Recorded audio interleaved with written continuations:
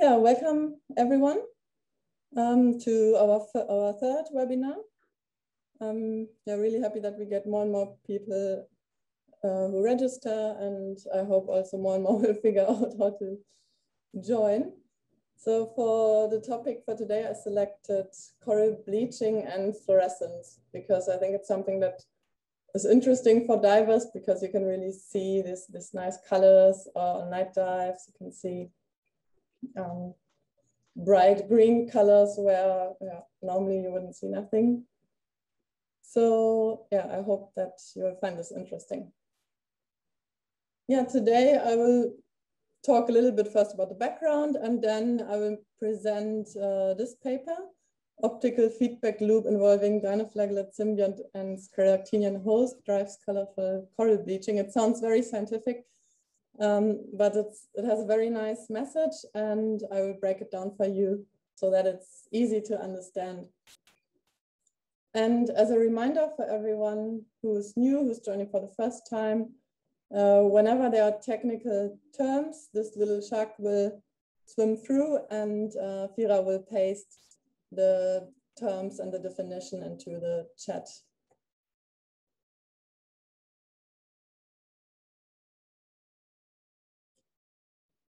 Yeah, just as a reminder, coral reefs are built by organisms, are built by cnidarian animals, the corals. And we talked a lot about what corals are and how they build these structures already in the past webinars. And today I would like to focus a little bit more about the symbiosis that exists between corals and their symbionts. So everywhere inside their tissues, corals contain the symbionts called zooxanthellae. And these are algae dinoflagellate algae symbionts that can conduct photosynthesis. So they produce sugars for the coral. So they provide food for the coral, and they just need sunlight and nutrients. And this symbiosis is really important for corals to survive over a long time and to stay healthy and remain in good physical conditions. And what is normally the case is that this is how a healthy looking coral looks like. It's brown, it's colored, and its color comes from the symbionts. So they're distributed in the coral tissue. A coral that is brown has brown symbionts. A coral that looks green has green symbionts. And yeah, if everything is good and healthy, environmental conditions are like corals like them, then it's like this. If a coral starts to get stressed, these symbionts will not be beneficial anymore for the coral because they start producing toxins. They are not conducting photosynthesis in an efficient way anymore. So then the coral will expel the symbionts. So you see these brown cells moving out. And this means that the coral, this whole structure, will not look brown anymore, but will start looking paler. So the more symbionts move out, the paler it looks like. And if this continues for a long time, eventually the coral will be completely bleached. So all the symbionts are gone and the coral will look white. It doesn't mean that it's dead, but it means that there's no more algae that you can see that gives it a color. So you're looking straight through the transparent tissue onto the white skeleton. And this is what generally is called coral bleaching. The reasons why bleaching can happen, so why a coral gets stressed, can be different reasons. The most common is environmental stress because of hot temperatures. So warming temperatures will cause the coral to be stressed and bleached, but also pollution can be a cause, or too many nutrients being brought in, or too little nutrients, but also if the coral gets exposed to the sun for a too long time. So we all know that UV radiation can be really harmful. That's what happens to the coral also. It gets stressed, but also if it gets exposed to air.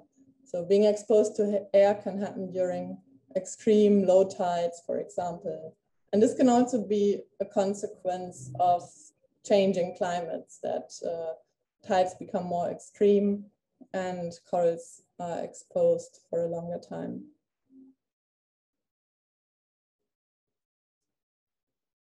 So yeah, coral bleaching is really just a condition of stress that leads to us looking through the transparent tissue onto the white skeleton. And last year, we have seen a lot of coral bleaching at the Banda Islands also. So here are some examples how corals may look like if they are completely bleached, like this one, or if they just started bleaching. You can see the most exposed parts are turning white, the rest is still brown. Some might look slightly yellow, and in this one you can also see that it's partially bleached. And if you look at the incidence of these so-called bleaching events happening, it has become more and more frequent in the last years, over the last decades. So this graph, published by Hughes in 2018, shows severe and moderate bleaching events from 1980 until 2016. And the first really bad bleaching event ever recorded was in 1998. You can see here. And these are 100 sites that were monitored yearly. So this is quite a reliable indicator of which years were really bad. And then you can see it happened again 2006, I think that is, and 2010 and 2016. And last year again, so 2020, we had another bad bleaching event worldwide. So far it is believed that the 2016 bleaching event was the worst that ever happened. And these are examples, pictures from bleaching all around the world. Hawaii, Fiji, New Caledonia, La Réunion, and the Great Barrier Reef. So large scale bleaching.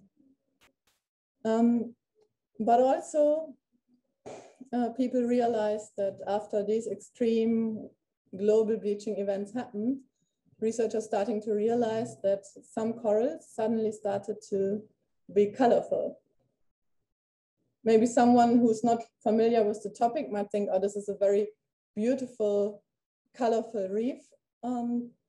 But actually, this is also a sign of stress. This happens only during or after coral bleaching.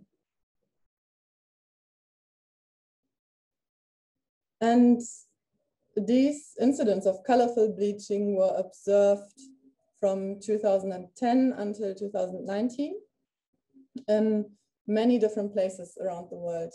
You can see here Pacific Islands, in Central America, in the Indian Ocean, in the Indo-Pacific. So everywhere researchers recorded that suddenly corals became really colorful.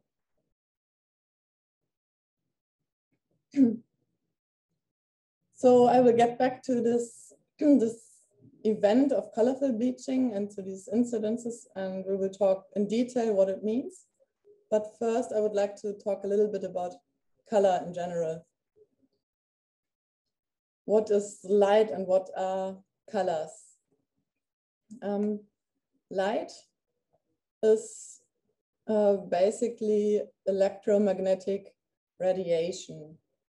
And this is electromagnetic radiation within wavelengths of 400 to 700 nanometers. So this is what we can see, yeah, the visible light. And what color we see depends on what wavelengths of light there is. So the wavelengths, to remind you, is drafted here. So the length between one or basically one oscillation in this curve of electromagnetic radiation. The smallest particle of electromagnetic radiation or in light is a so-called photon. And so what you can see here, or the colors that we see, depends on which wavelengths the light has. And what is important to note is that small wavelengths are of high energy and high wavelengths are of low energy. We always know that UV radiation is dangerous for our skin. So this is high energy light. Yeah? High energy light is basically harmful to life. Everything outside this visible light range, so there's a huge range outside the visible light range, to the lower edge, that's UV light, and to the higher edge, that's infrared radiation, but we can't see it. Excuse me.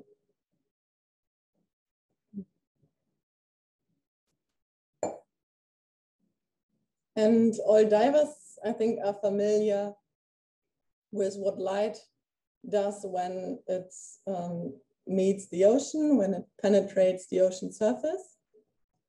I'm sure you have seen this in something like this in your dive training.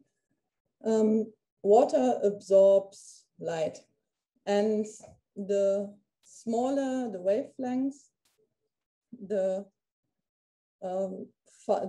deeper light can penetrate.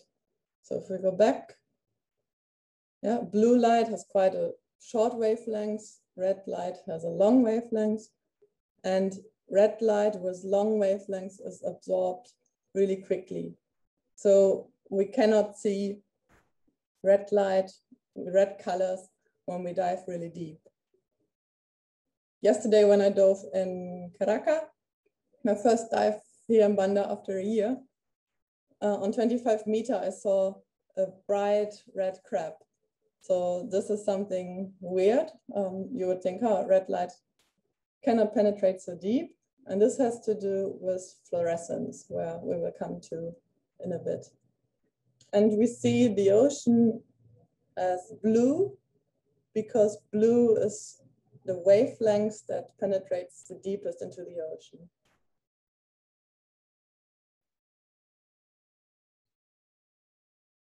So to understand everything that is going on with colorful bleaching, we also need to talk a little bit about pigments.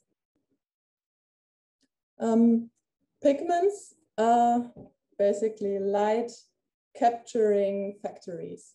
They're light harvesting factories, and the best known pigment is probably chlorophyll.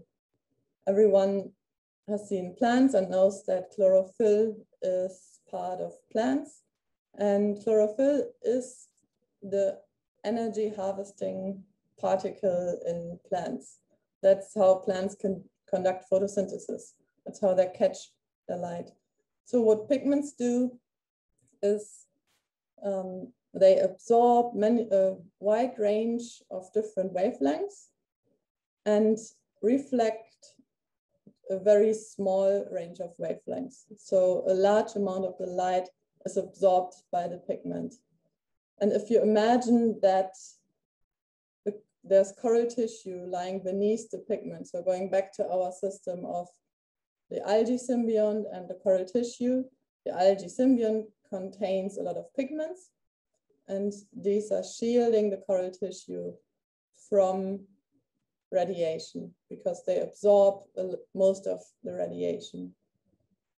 So this is the natural protection that a coral has under normal condition when it's well colonized by symbionts.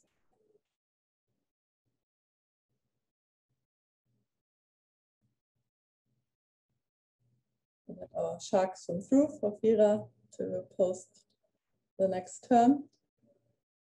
And the reason why, for example, you see chlorophyll, why you see plants as green is because chlorophyll reflects green light. So this, in the case of chlorophyll, this would be green wavelengths.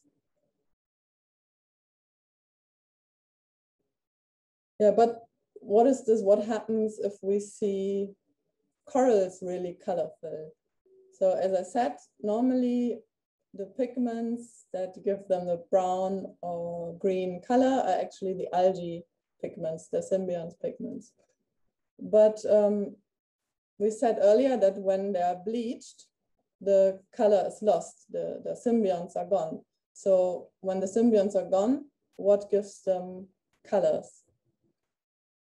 And here we can distinguish between two different types of proteins, and these are either fluorescent proteins, which will look bright green if you look at them with a blue torch and a yellow filter. So for example, if you carry a blue dive torch and you have a yellow mask over your own mask, and so-called chromoproteins that, for example, can make a coral look purple during daylight.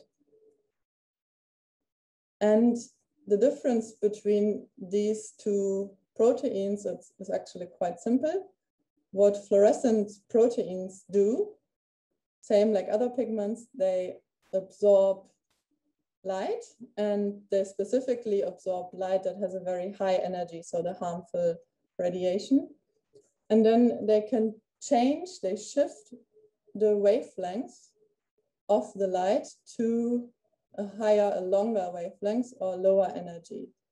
So what comes out has a higher wavelengths and is lower energy light. This is a way of protecting also what is below. And chromoproteins have a very strong absorption and emit only very low amounts of light. So they protect what is below by absorbing almost everything. And corals can make use of these two different types of pigments, of proteins. I think now we are pretty well prepared to understand everything that the authors of the paper that I want to present did. If you have any questions, please ask in between also. So yeah, what I want to talk about now is this paper published by different authors from different parts of the world. So what they did is they combined some field observations with lab experiments to find out what really happens and why corals become colorful and how this can protect a coral. So what they first did is they compiled all kinds of photographic evidence and asked eyewitnesses when they saw colorful bleaching, colorful corals. And they also collected aerial images. This was in New Caledonia and the Great Barrier Reef only. And then they looked at satellite data to later see how the water temperatures were during these times when the corals started colorful bleaching. And they broke this down to heat stress levels, because not 30 degrees Celsius might be stressful for corals in more temperate areas, but it might not be stressful for corals that live in really warm conditions all the time. So they broke it down to heat stress levels. And what they saw was quite interesting. You see the bleaching temperature, or the temperature here that is above normal, so the bleaching threshold. So it's not an absolute temperature because they're comparing different sites, but they defined a temperature that is the bleaching threshold when corals at that site started to bleach. And you can see different locations: Lizard Island, New Caledonia, and Okinawa here, and Philippines and Palmyra. Palmyra is a Pacific island south of Hawaii on the right.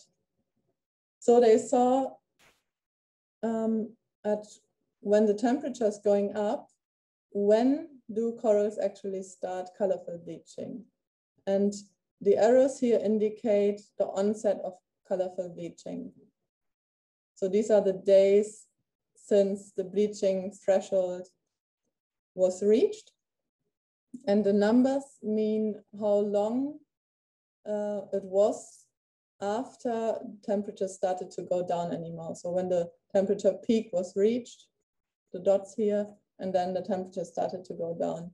And they found a pattern that on these three sites, it was between 17 and 25 days after temperatures already started going down. Only then colorful bleaching started. In the Philippines and Palmyra, it was a bit different because there was not a clear rise in temperatures and then a drop again. But yeah, they had warm water periods for a really, really long time. And in Palmyra, the temperature was fluctuating a lot around the bleaching threshold. And what they found was that for all of these reefs, except for the Philippines, corals survived these bleaching events. There was really high survival. I think the lowest survival was 85% of the bleached corals. Only in the Philippines, 100% of the bleached corals did not survive. So yeah, they thought that this colorful bleaching could have a really good impact on survival of corals in bleaching events. What they then did was replicating or mimicking something like this in the lab. So they brought this coral, Phoritis lichen, into the lab and artificially applied bleaching. And they bleached the corals with 3 different methods: applying red light, applying heat stress, and nutrient stress.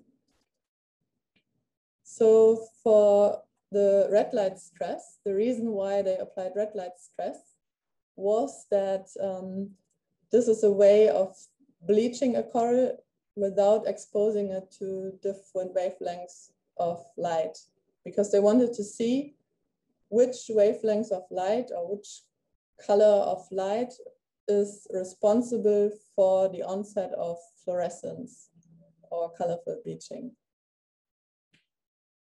So what you can see here is the pre-treatment. It's all dark, yeah, red light, can't see much. And after 11 days of red light exposure, the coral was bleached. And these bleached corals were then exposed to either green light or to blue light to find out which is actually setting off that the coral will start to produce these fluorescent proteins. And this is what they saw. This is the emission ratio of green to blue light. So the higher it gets, the more it's shifted towards green. Yeah? The lower it is, the more it's shifted towards blue.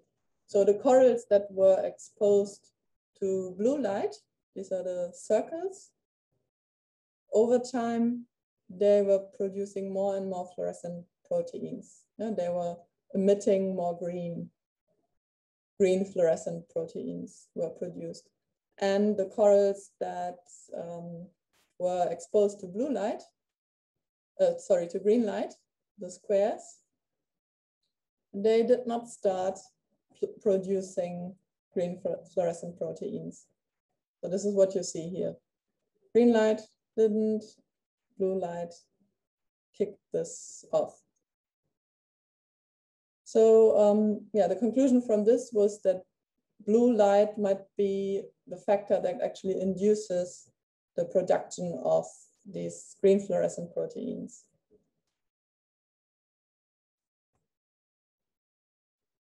And yeah, the production of proteins can also be called upregulation. So the protein production was upregulated. And then they exposed the same coral species to heat stress. And this is very interesting. I hope you can see the graph well. So what they did was their first, this is a healthy coral on day 0, and they exposed the coral to heat. So the red fluorescence that you see here, the red line is red fluorescence, the green line is green fluorescence. And the red fluorescence comes from the symbionts. Chlorophyll has a red fluorescence. So as long as you can see a really high red fluorescence here, it means that there were symbionts around. And then shortly after the heat stress, bleaching started, and you can see that symbionts were leaving the coral tissue. So the coral bleached and you can't see red fluorescence anymore. And slowly, the green fluorescence started. So coral started upregulating green fluorescent proteins. But this only became really, really high, the upregulation of these green fluorescent proteins, when the corals were already well into recovery. So after the temperatures were already going down. And this matches the findings that they observed in the fields, that the colorful bleaching only happened 2, 3 or more weeks after temperatures started going down. And the authors think that it might have to do with that if it's extremely hot, the coral needs other mechanisms to protect itself. So it can't invest its energy into producing fluorescent proteins, but it rather invests its energy into producing other proteins that protect their cells from degrading because of heat. This image C just shows you the difference, how it looked like. So the healthy coral under white light looked brown, and under blue light with yellow filter, you can see the fluorescence. And when it was bleached, so at the end of the heat stress phase B2, it was white, but started showing brighter fluorescence. And D shows you again the ratio between green and blue emission. So we can see that over time, there's again a shift towards green light that was emitted, that came out.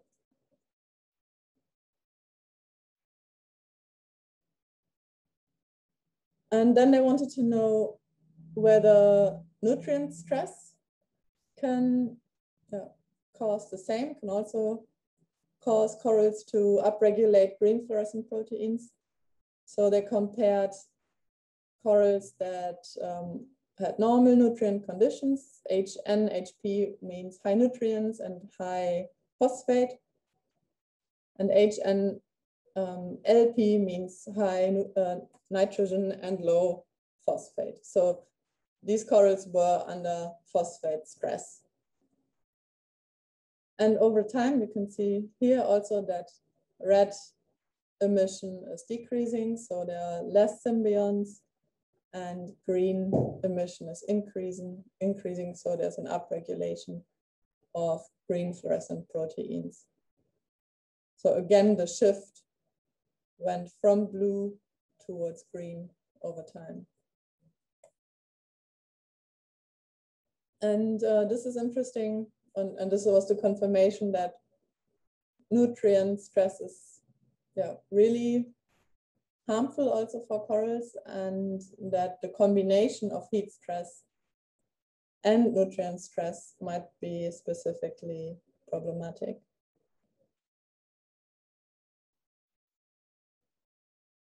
And of course, because it's colorful bleaching, they also had a look at the chromoproteins and conducted an experiment with a similar species, also a Porites species, Porites dermicornis. And yeah, in this case, they compared a coral colony that is a so-called color morph that does not express many chromoproteins. So yeah, there's lots of variation, genetic variation in corals, as also in humans. So some have more colors, others less. And this is a more color morph with very little chromoproteins, and this was high. So they bleached the coral again and then observed that in the one tending to building chromoproteins, that there was a high upregulation of chromoproteins, and in the other one not. So after 26 days of recovery after bleaching is what you can see here. The contribution of pigments, so the pigments, chromoproteins produced by the coral, was much higher among the corals that tended towards producing chromoproteins. And this is plays an important role in the recovery of corals. And I think they summarized it really well in here. In a healthy state, they are the symbionts pigments that shield the coral tissue from harmful light. So just a little bit blue light and a little bit of other colored light penetrates into the coral tissue. When the coral is bleached, there's a lot of blue light and other light that can penetrate the tissue. And specifically, this blue light will cause the coral to become colorful, which is a protection that the coral then has instead of having colorful symbionts. And as soon as the chromoproteins are built, so if the coral is colorful, the coral tissue is protected. And because it's protected again, the symbionts can come back. They are not harmed anymore by UV. They are not harmed anymore by harmful light. So they can come back and they will start recolonizing the coral. And step by step, the symbionts will take over the role again in protecting the coral from radiation. And this is why the authors call it an optical feedback loop. It's basically a circle of suffering and recovery, which is triggered by light. So the offset of these pigments that protect the coral to be built is caused by blue light.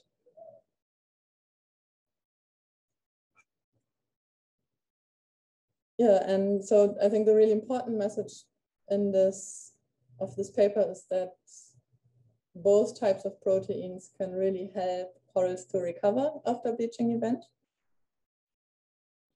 But also that they said that we should really not neglect nutrient stress. And this nutrient stress might be one of the reasons why the Philippine corals did not survive after this colorful bleaching. That's what I say. So, and the good thing is that this is something that can be easier controlled than climate change. It's very difficult on a local scale to reduce temperatures in the water, but it's maybe easier to avoid nutrient stress for the coral. So providing the best conditions ever in a reef is the best way of protecting corals from dying after bleaching.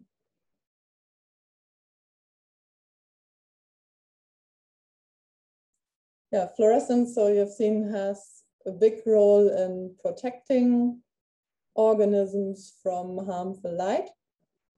But you can also observe fluorescence in many other marine organisms. If you go diving with a blue light and yellow mask, you can see all kinds of colors suddenly coming up that otherwise we would never see, and that during the day and daylight we can never see. So, for example, this tube anemone or this anemone, and there's also lots of crustaceans, so crabs and shrimp, and all these show all kinds of different colors caused by fluorescence. And yeah, keep in mind that fluorescence is a shift in wavelengths from harmful light to less harmful light. So it has all kinds of functions and purposes, and yeah, can help marine organisms in all kinds of ways. There are also really fascinating marine fish that show biofluorescence in different colors. And it's still a huge field of research to find out how these fluorescent molecules, for example, play a role in communication and all the other functions that they may have. So that's it for today. Thank you for joining. So before we start with the discussion, I'd like to let you know about one thing. After we had such a fruitful discussion last month about coral restoration, we developed a small working group, small task force to come up with something that may help divers, dive centers, student clubs, anyone interested to put hands on in conservation, maybe even do small restoration projects or decide what's needed. So we want to develop a tool that will be helpful for divers and dive centers in the Indo-Pacific. And you can all help us if you just take 1 minute to fill in a questionnaire that you find on our website, Luminocean, and then go to webinar and questionnaire.